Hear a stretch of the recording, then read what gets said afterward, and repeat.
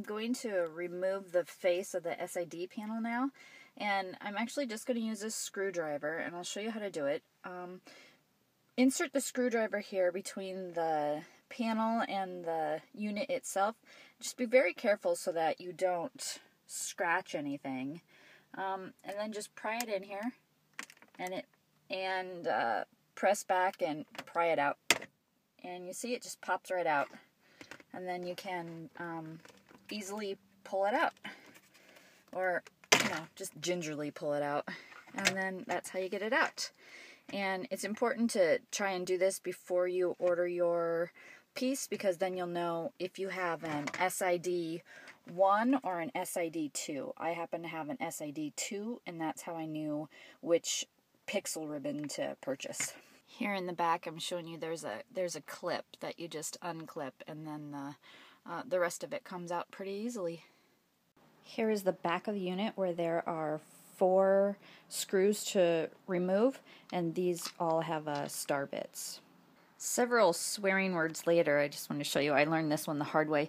Make sure in the back, before you pull everything off the front, that you go ahead and remove this cover. That's where 2 of those 4 screws came from, because you can see on the underside it's got these caps, and that was holding the unit in when I was trying to yank it out unsuccessfully. So thankfully I didn't break anything, but take this off before you try and pull everything out. Once you've taken that cover off, it will just slide out quite easily. So yeah, like I said, I learned the hard way. Remove 2 more screws, same size torque bit as the 4 already removed. One up in the front and then the other one up here. Then on the underside there's one final screw in the center. I've taken the faceplate off, and now I can see exactly what was the problem with my pixels. You can see on the ribbon that it wasn't quite connecting, and that a lot of the connection has actually deteriorated. So it's pretty easy to see through. So I'm going to go ahead and get rid of the old ribbon and clean up the contact points, and then I'm going to put on my new ribbon. I'm going to clean the contacts now, and I have everything on a non-static surface so that I don't ruin any of the components, and I don't have any alcohol to clean it, which would probably be the best way to clean it, so I'm actually going to use acetate. All that I have is nail polish remover, so I'm going to use the acetate of the nail polish remover in a soft cloth, so just a cotton swab, and then I'm going to gently clean the contacts so that I can get this old glue off before I attempt to put the new stuff on. Here's a close-up to show you that it's important not to skip the step of cleaning the contacts. I've done the left side, and the right side is the old adhesive from before, so if I didn't clean it off, then the contacts wouldn't be exact and I'd probably lose more pixels. I've bent the adhesive paper back so that I can adhere the correct half, and I'll just line up the connection points. There are, I think you can see now, there are lines, and they will just line up right on top of each other. And it'll be important to get these correct, and so I'll do it slowly. It's pretty easy to see if you've lined it up or not. I'm just going to move it back and forth, and you can see what happens. So obviously you don't want to be able to see through it, and that's how you'll know if you've had it lined up. Moving on to the next portion, which is the face of the lighted unit, and I'm going to be very careful to not do anything to this rubber band, and then it'll just lift out. Actually, there's one clip here, so to be careful of that, but it actually lifts out pretty easily. Unclip that front part and show you the lifting out, how easy it is actually. Okay, here's the last piece to remove. I'm going to go ahead and pull it off just like I did with the other piece, and then clean the contacts. I've removed all the adhesive from the glass plate, and I'm going to now attach the rest of the ribbon. And under the glass here, I don't know that you can tell, it's almost impossible to show and nearly impossible to see as well, that the contact points on this piece are actually clear, and They're extremely difficult to see, but maybe you can see them now that I lined them up with the strip down there. So I'm going to go ahead and line this up and get it finished up. I have the ribbon on both sides, and I'm just going to use my fingernail to press down on the contact points and make sure it's adhered very well. So now I'm seeing where saving money is actually biting me in the butt, because my pixel strip is not adhering very well, and some of the other kit combos had come with a piece of foam or some other type of adhesive to make sure the connection points are good. So I've got two options here. I took a rubber band and I cut it. So I'm either going to use a glue stick and adhere the rubber band to the contact point, or I also have some mounting tape here, so I can just cut it to size and use it like other kits had. Well, the rubber band worked really well, so what do they say? Necessity is the mother of all invention. I'm putting the final pieces together, and I am someone with profound patience, but good grief.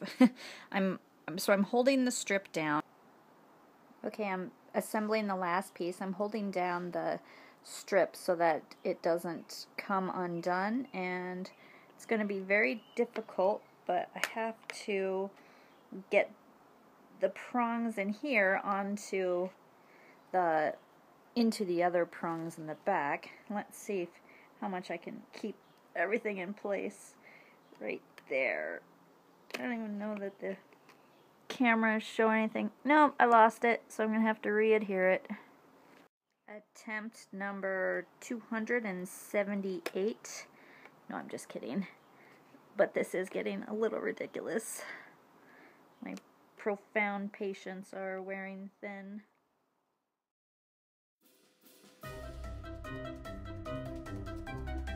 Line that up and see if I lost the connection point in the back. I'm pretty sure I did. Here's attempt number 3 billion, and I've lost contact with the sheet a number of times, so at this point, who even cares if they're lined up? I just want them to be in the ballpark. So I'm gonna just keep trying, and hopefully one of these times it will work without coming out on me. And let's see again. This is attempt 3 billion at least.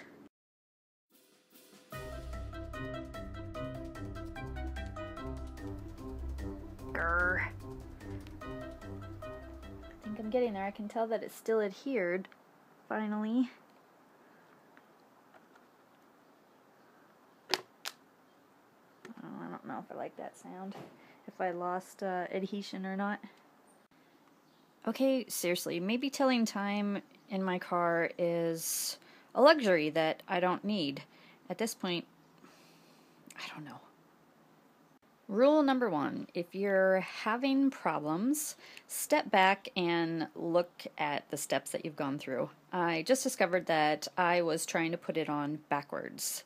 I had the LCD screen in upside down, and the point of this little rubber band here is to hold the contact points on pretty well. So I had it upside down and it wasn't holding the contact points. So now that I have it the correct side up, I'm going to go ahead and try and re-adhere it and put it in correctly. Now you can see I have it screwed in and everything's holding in place. So now all I have to do is put the LCD screen back on the backlight here, and there's that clip right there that I have to watch out for because the ribbon's going to come up and over it. Okay, one more problem. So here's the clip that I'm trying to get it in, and I'm noticing that the old cable had a hole in it, and this one does not have the hole. So you can see where before it would have just fit around this no problem, but this one doesn't have a hole. So to compensate for that, I'm going to go ahead and put the foam tape that I had from before. I'm going to go ahead and put it on the contact and perhaps not clip it into place, and then use the rubber that's going to hold it on. I'm going to use the rubber with the foam, and that will hold the contacts into place if I can't get it in entirely. I've finished mounting it, and I think that was a good idea using the foam tape because it's the foam tape making connection with the rubber band, because I couldn't quite get it into the clip due to the lack of a hole here, and I hesitate to make a hole in this one because it didn't come that way. So let's just see if this works the way I built it. I am going to gently put the face back on and continue reassembling.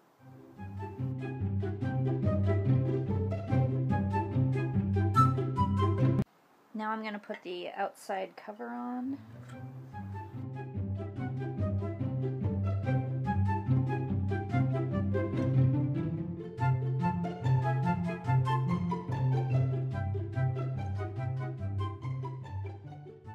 Done. I got those last 4 screws in, and thanks for sticking with me. I made so many shortcuts, so I'm really anxious to see if this works or not. Let's go try it out. Okay, I've reattached everything, and I'm not going to put it in all the way because I still have to figure out now what I'm going to do with the emergency flashers.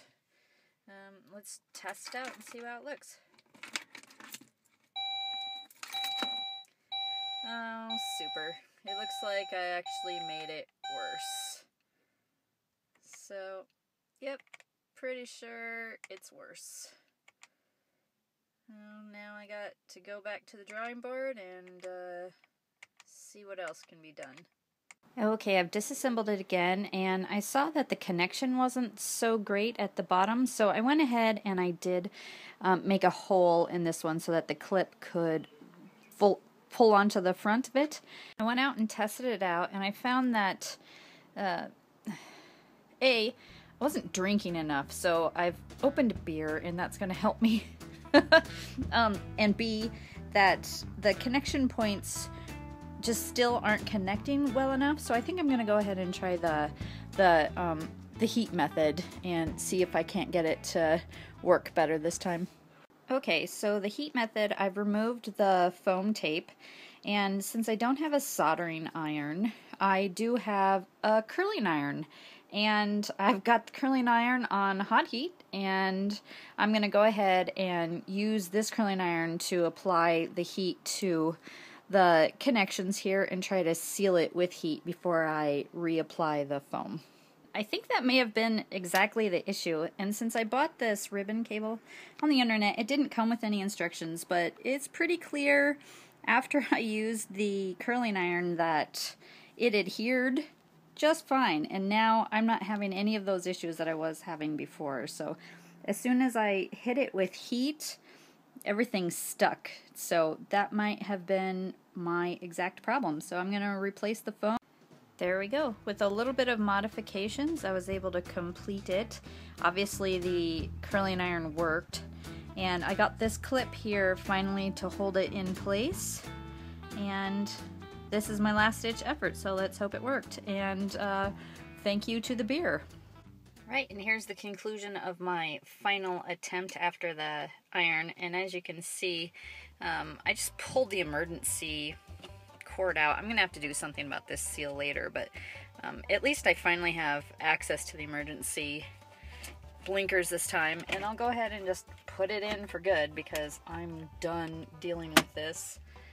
So it's good, and it's real classy. I'm just gonna let that hang out. So let's see if it worked after the curling iron.